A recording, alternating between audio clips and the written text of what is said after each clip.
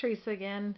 Now on to card number 2. As you can see, I have these 3 copies, and you saw the first copy, but these additional copies are basically taking pieces of each one of those stamps to make the next card. So what you're looking at here is I'm going to be taking just the candles off of this card and just doing a little bit different design with this, but removing the candles so that they are by themselves. Then the other thing that I'm going to do on this card is I'm actually going to take one of the birthday sayings and create sentiment piece with the happy birthday saying,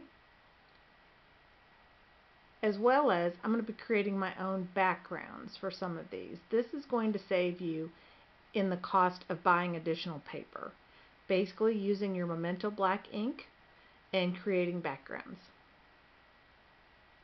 So you see me here trying to decide whether or not I'm going to use the entire saying or just cut a piece off, and I've decided to cut the piece off and then make a fishtail out of the side of it.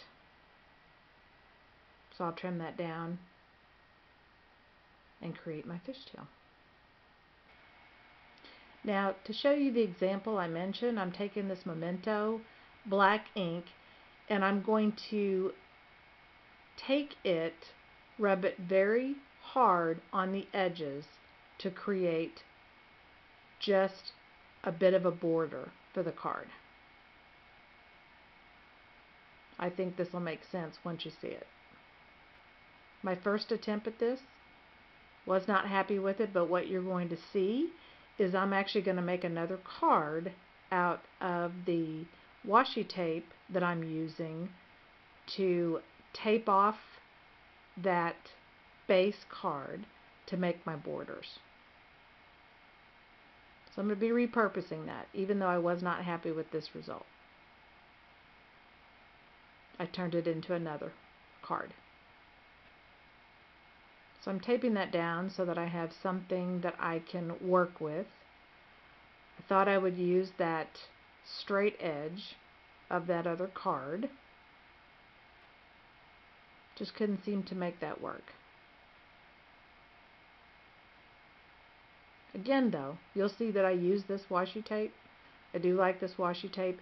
It's a fairly inexpensive item that you can purchase at any of your craft stores, and you can use it for so many things. I'll continue to use this, but it's one of those things where you can use it in many different ways. In this case, I'm using it to create a border. So I'm taking that black ink and I'm pressing it very hard to try to get that look that I'm looking for. Now what I've done is I've changed my mind. I've got some different washi tape that's a little bit wider, and now I'm creating a border on each side with that black Memento ink, and I'm pressing very hard just so, because I'm going to use these border items that I'm creating, the black paper, if you will, to not only use it as borders on the card, but I'm actually going to use it as a border around that greeting. And this is my favorite part, where you actually pull off the tape. Love getting that straight line and just using washi tape to make it happen. And now you have the two borders by just simply using up your base supply. And off screen, I'm going to go ahead and color those candles. There's no reason for you guys to watch me color those again. But here's that other black piece of paper that I created as I was trying to make that other background, and I'm just reusing it. I've made a couple copies of that happy birthday so that I can use it on more than one card. I do that quite often. I'm just trimming it so that it has the black border I'm looking for, and then I'll cut the fishtails off the sides.